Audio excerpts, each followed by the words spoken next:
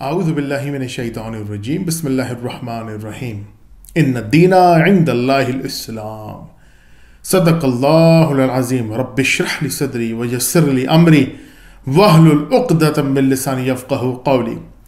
Respected viewers and listeners, Assalamu alaikum wa rahmatullahi wa barakatuh.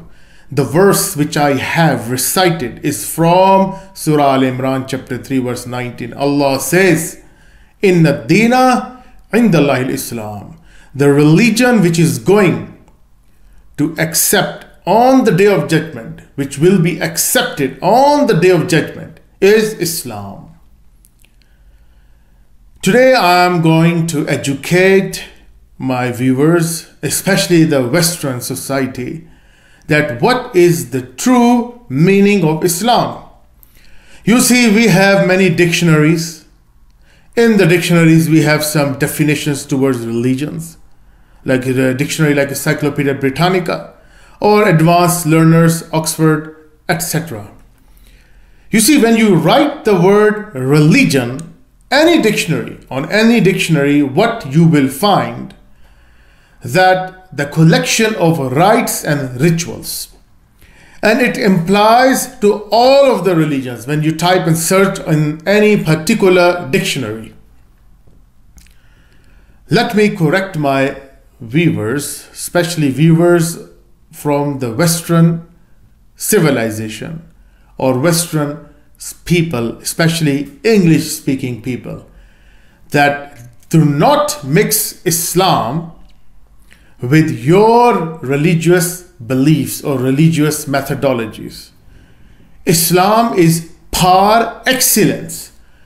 The concept Islam has, which indulges rites and rituals along socio-political economic system, lumped up, inseparable, and it becomes deen. Inna dina indallahi al-Islam. The definition of deen is the way of life, not just rites and rituals and your personal creed, dogma, or doctrine. It is the name which inbreds the quality of rites and rituals along with all those what you call necklaces or what you call the pearls, socio-political economic system, social laws, political laws, economical laws. When all these three systems lumped together with rites and rituals, it becomes Islam. And today I will tell you the main or a major difference between Islam and all other religions. You see, people do not know that Islam is not just the rites and rituals. Unfortunately, we have adopted this kind of lifestyle, that we take Islam as a rites and rituals only, which is not true, and which is not accurate. So in today's lecture of mine, I will educate my Western people, especially the Western viewers, that do not take Islam as your religious definitions, meaning rites and ritual. Islam is par excellence. And I will dissect this today, and I will show you how Islam started, what blueprints Islam gave to the rest of the world, and how Islam spread like a bullet, like a spark, from Jaziratul Arab, this Arabian Peninsula, to the Western Roman Empire, to the whole of the Europe, Spain, and to the Sassanid Empire, Iran, Persian Empire, Byzantine Empire, under the feet of Umar ibn al-Khattab, on and on. So first of all, what we have to understand is this, that the main purpose of Islam was to establish the social justice all over the world. وَمَا أَرْسَلْنَاكَ إِلَّا رَحْمَةً لِلْعَالَمِينَ. O Muhammad, peace be upon him, we have not sent you but as a mercy for whole of the worlds. Alameen is the plural form of alam. Alam means world, alameen, worlds in plural. Surah Al-Anbiya chapter 21 verse 107. Now this verdict, when it came, you apply to all the previous messengers or prophet from Adam alayhi salam up to Jesus Christ, peace be upon him, no prophet in the past brought the total revolution of socio-political economic system. It was only Prophet Muhammad, peace be upon him, because his divine mission was to spread the message of Islam into the whole world. And when there is a final testament, the final law is to be exhibited, which should be implemented. Of course, you need a supreme, absolute, correct law, which would be beneficial for whole of the humanity till doomsday. And this is what Quran, this is what we boast. We Muslims boast that we have the scriptures which can take all other scriptures. Just bring your problems, Allah says. Bring your problems and Quran will supply the answer. Just a challenge. Starting from the beginning. What is the difference between Islam and other religion? First of all, you have to understand. All the prophets brought one message. That is, worship Allah and believe in that prophet at a particular time, or representative of Allah, whosoever was he sent at a particular time. You ought to believe in him, and the main fundamental message, Tawheed, that there is one God and that the prophet is the representative of that God. That's it. From the beginning, from Adam alayhi salam. On and on, corruption came into the scriptures and all that stuff. God sent another prophets after prophets, messengers after messengers. When Jesus Christ came, another problem started. And anyways, the subject was due or respited till his second coming. Prophet Muhammad, peace be upon him, came. When he came, Allah revealed that, oh Muhammad, you came for whole of the mankind. Before that, all prophets were sent to the particular nation, and the laws were given only to just solve those selective issues, not the law which was for all of the system, to correct all of the system. When the Quran came, Quran made the law which was beneficial till doomsday. 23 years of prophetic life of Prophet Muhammad, peace be upon him, Quran was revealed step by step, not like once a book came down on earth.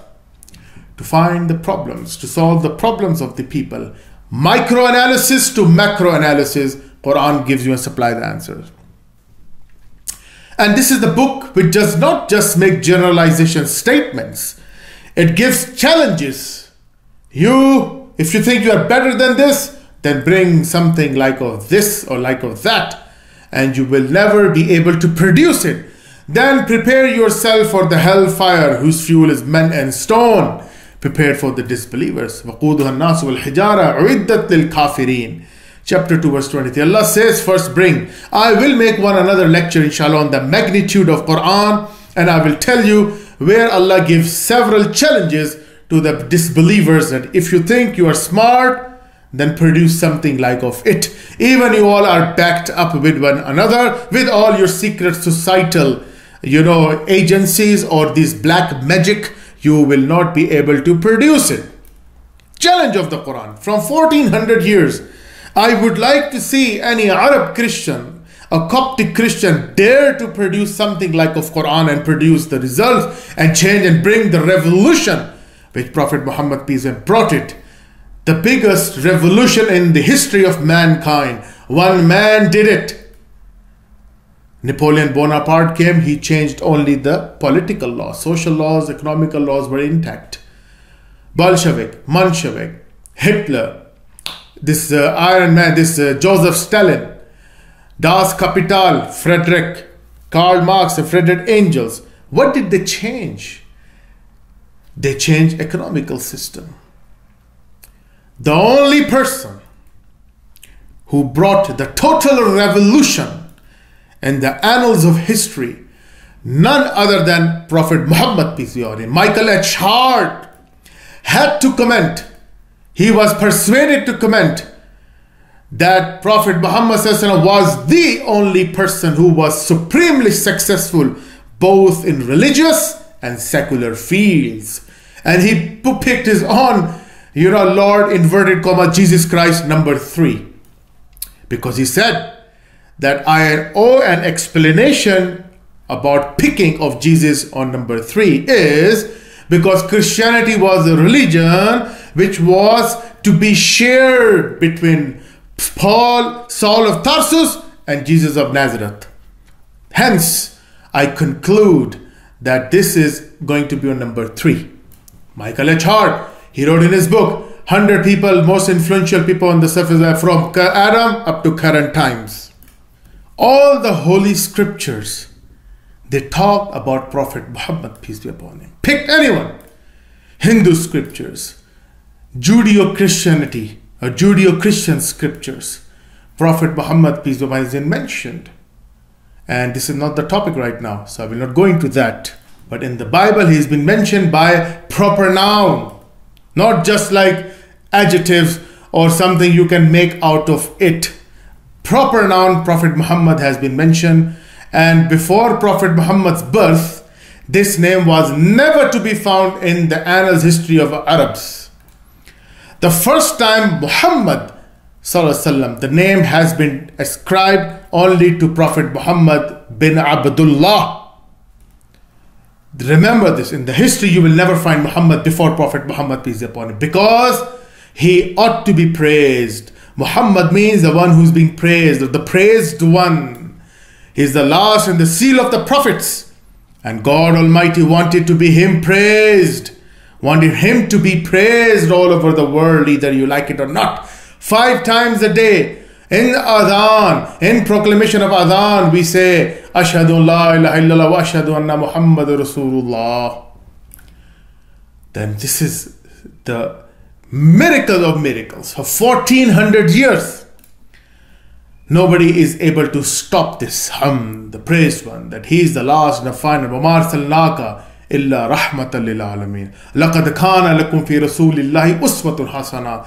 The best example is to be found in the stature of Prophet Muhammad, peace be upon him. So, coming towards the issues about understanding rites and rituals, you have to understand Islam is par excellent concept. It has social laws, political laws, economic laws, and the way of life. Absolute power goes to Allah alone. Nobody is superior than Allah. God Almighty, nobody is superior. Sovereignty belongs to Him alone. Nothing must be done to the repugnant of the Holy in Quran and Sunnah. وَكَبِّرُ التَّكْبِيرًا. He is the one, He is deserved to be worshipped, He is deserved to be praised. هو الله الذي لا إله إلا هو. He is Allah, who is Al-King, Al-Malik, Al-King, Al-Quddus, the Holy One, As-Salam, the source of peace and perfection. He is one to be praised, ought to be praised. Nobody else, no entity else. So, clear your minds that Islam is way of life, not what you are thinking of Islam. All the dictionaries, they do not carry the real weight or real way to explain Islam. So this is clear.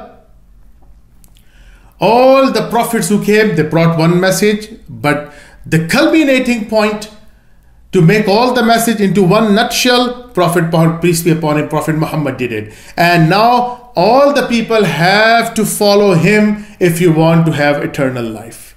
This is what you ought to do. And Jesus says that when the Holy Spirit will come, He will guide into all truth. Prophet came and guided us into all truth, even the small matters, micro-analysis to macro-analysis. Nobody can go to Jannah, paradise, once he listens the name of Prophet Muhammad, peace be upon him. Listen to him, obey to him, and you see there is a natural religion in him. Don't go for media, those yellow journalism. They do not know what they're talking about. They started a campaign against Islam. More people reverted since they started this all games against Islam. Makarau wa makarallahu wallahu khairul makirin. You plot against Allah, Allah is the better plotter than you, and He's the best to defeat you in all your plottings. So Islam is the rites and not rites and ritual. It's par excellent concept. Once you understand, your behavior will come right. It is our job to provide a social justice to the whole of the world. We are the torch bearers now. We are the beacons to the rest of the world. But what's happening to us? I always say it is for us to do all these jobs in sobriety, piety, charity, brotherhood, social justice. Unfortunately, we are not doing that. Prophet ﷺ says that why the previous nations were killed or were, penalized or came into the wrath of Allah, because what they used to do, they do not apply the laws and justice for rich people, and they only punish the poor society. That is why Allah destroyed those nations and their zawal, their decline started. Now if you see, analyze on ourselves, all the rich people, they're enjoying all the provisions. Look at the poor people. But remember that all your provisions and indulging of your, hi-fi lifestyle, ultimately they are going to the dust, down to the drain, where? To your qabr, to your grave. So nobody is going to live forever. All the sublime beauty and this all things, what you call beautification, adornment of this world in dunya, it's all going to be finished and doomed one day. So this is all your hallucination and illusion you are living in. Ultimately, you are going to die. So our supreme purpose is to bring the message of Islam and spread the rest of the world. Tell to the West that our Muhammad, peace be upon him, who is he? Tell to the West, it is because of him you people are straight-jacketed. The Western civilization, the inner core, the inner engine is all Qur'anic. Had it been for the Spain or those universities, Cordova, Cordoba, Granada, they were not developed. These Italian Renaissance wouldn't happen in the history. It was Italian Renaissance which led for the inspiration of the Muslims of Spain. Then later on, spread into the rest of the Europe. Then the Reformation came. Had it been for us not to do these things, they wouldn't have been existed. These people in the Dark Ages, the European societies, you read your own history. You people do not know how to eat the onions. You first time saw what is the purpose of onions. You take the tea, you just boil the tea, you just throw the water and then you chew the tea. This is how civilized you were. First time you saw the Muslim lands, the system of water, hygiene and all these stuff. First time you saw it in the Muslim lands. That what is the purpose of water. Otherwise for weeks, these Vikings, they do not take baths. This is how good you were. So just say thanks to us what we have made to you, and you are so much in gratitude. And unfortunately our people are so much ignorant, they do not know what is our bright history of Islam. What we know today is the Western, what they are giving you, thumb sucking it, but you do not know what's your real image and you lost it. Anyways, I might a little bit drifted off from the main topic, but inshallah in the next video I will continue and tell you that what Islam is. But what is the main message? Spread the message of God to the rest of the world. Tell the sublime stature of Prophet Muhammad to the Western society, and tell to the whole world Islam is just not the name of rites and rituals. It is the complete socio-political economic system. Wa akhiru da'wana alhamdulillahi rabbil alamin.